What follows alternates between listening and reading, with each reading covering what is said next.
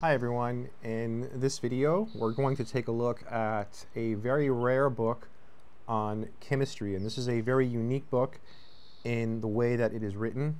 It's also a very unique book because it was published by Mir Publishers Moscow.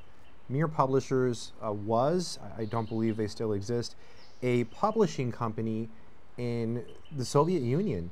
And what they would do is they would take books, science books and math books typically, that were written by prominent Russian scientists. They would translate them to other languages, and then they would, it smells, no, it's got a funny smell. We'll talk about that later. They would translate them to other languages, so like English, Spanish. There's a lot of Latin American countries where the prominent language is Spanish, where the books by Mir Publishers are used. I know this because I have another YouTube channel that's entirely in Spanish, right? So, and a lot of my subscribers have told me that they use books from Mir Publishers. So it's kind of interesting, so it's kind of unique for that reason, and that's why I wanted to make this video. And it's in my collection, right? I'm a collector of math books and many, many other things. I'm a huge collector. This is Chemistry, Definition, Notions, Terminology, and it's by A.I. Busev and I.P. Efimov. It's a hardcover. Let's just read the back first. Let's just go through it slowly, and I'm just going to go through the book and cover as much as I can, because I feel like a book like this, I don't know, this is a big deal. Writing a book like this takes a lot of effort. An excellent up-to-date guide to the terminology of chemistry and the allied sciences are written in the simplest language consistent with accuracy and fullness. The book contains the most important information pertaining to inorganic, organic, and analytical chemistry. Wow. The reader will also find reliable definitions and clear explanations of the basic terms used in radiochemistry, polymer science, chemistry of scattered elements, biochemistry, and geochemistry. Wow.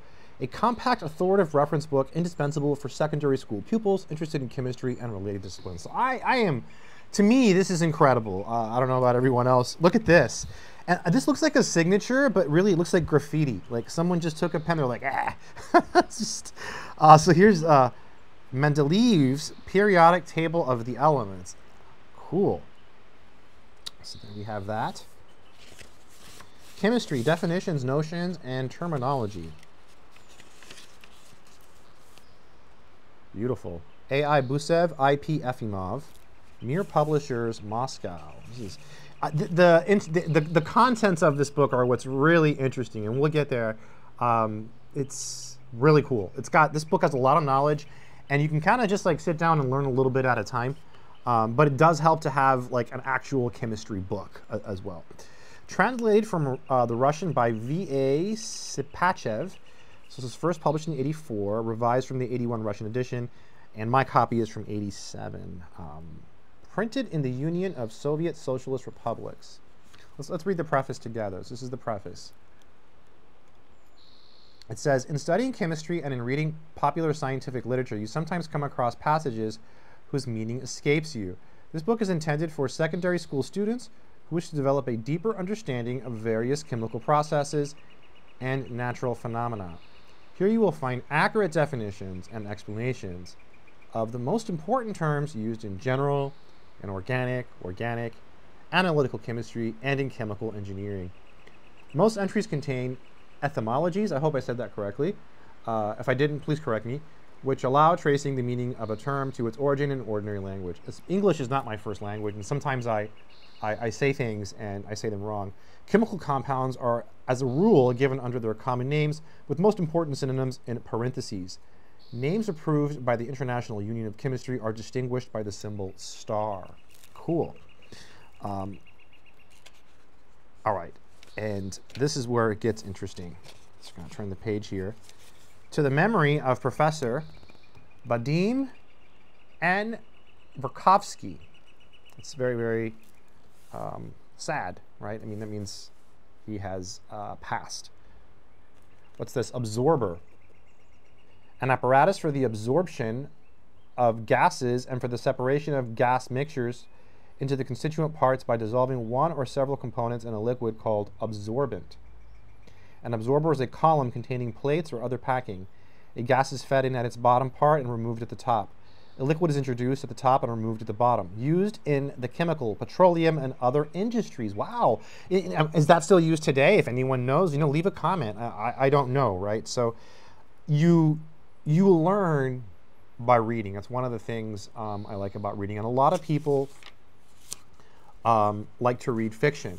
And I personally, it's not something I've gotten into yet. I keep telling myself I'm going to start reading some Stephen King. I have read fiction in the past. That's one of the ways I learned to speak English, was by doing a lot of reading and playing a lot of video games, role-playing games, RPGs and stuff. But I think reading, even books like this, you can get a book like this. If you're a chemistry major, this book is a no-brainer in my view. It's a no-brainer. Yeah. Oh, carbon dioxide. So I think most people know what that is. That's pretty cool. Carbon disulfide. So the whole book is pretty much laid out like this. It's alphabetical, you can see, and it's just full of knowledge, right? It's like a dictionary pretty much for chemistry. It's beautiful. Cholesterol, chromate. Makes me, for some reason, I thought of Chrono Trigger. It's an old Super Nintendo game. Leave a comment if you know about that. So, yeah, be funny if someone actually left a comment. A coating of metals, what's this? Chrome plating, a coating of metals and various articles of chromium to prevent corrosion. Cool. What's this on the back? Oh, here's a signature again. And it says 90, 7690, so 1990. Wow, it's hard to read. You wonder where the people are. I have some books, so I got to give it a whiff here. I'm going to take a sip of coffee while I just mention this. Not coffee, tea. This is green tea. Oh, that's good. That's really good. Oh, that tea is fantastic. Fantastic tea. Wonderful tea. Wonderful tea. Yeah, very good. I should mention this before I forget. This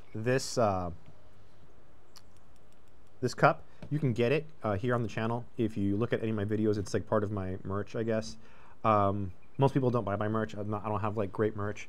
But this is an old piece of merch that's one of my first things I sold a long time ago. And so I just went and I made sure that it's there. So it should be there when I post this video. Just look on the bottom and you should see it. It's kind of expensive, that's the truth. I know because I bought it. I actually bought this even though it's my cup.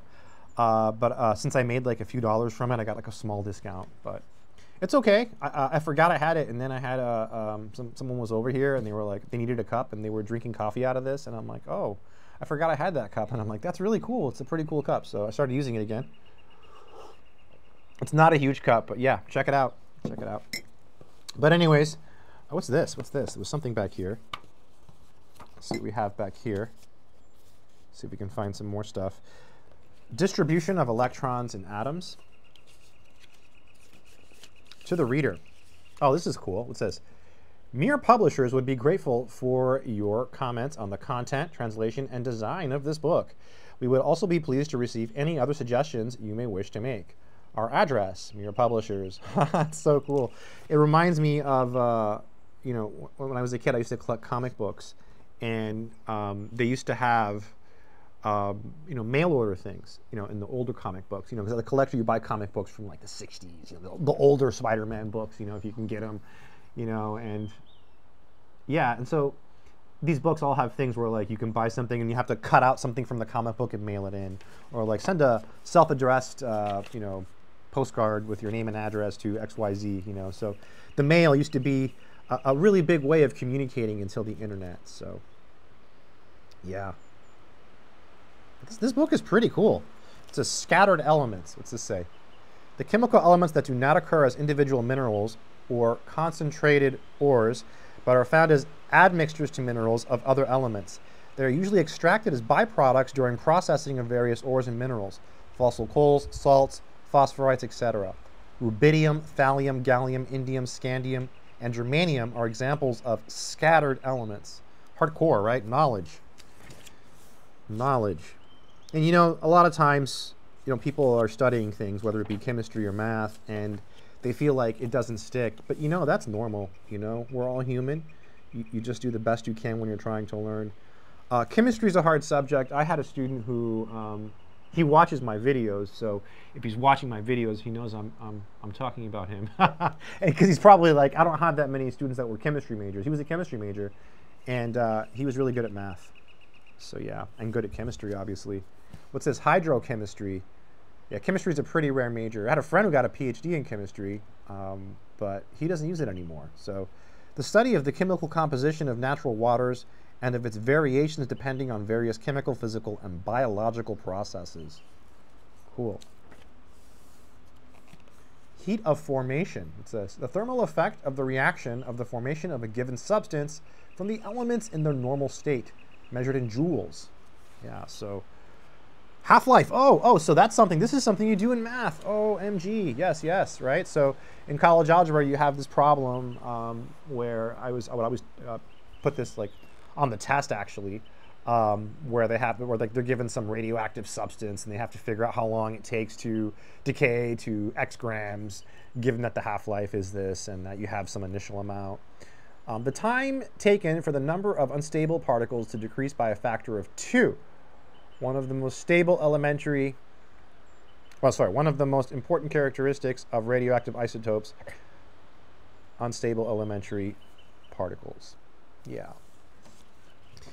Right, so if you have like, I'll give you an example of the half-life. So let's say you have like 20 grams of some radioactive chemical. I used to always say mathium, which doesn't exist, but you know, it sounds radioactive, right? It ends in So, you know, you have 20 grams of mathium, and let's say the half-life is 1,000 years. So after 1,000 years, you should have half of 20 grams, you'll have 10 grams. So that's the half-life, that's all that is.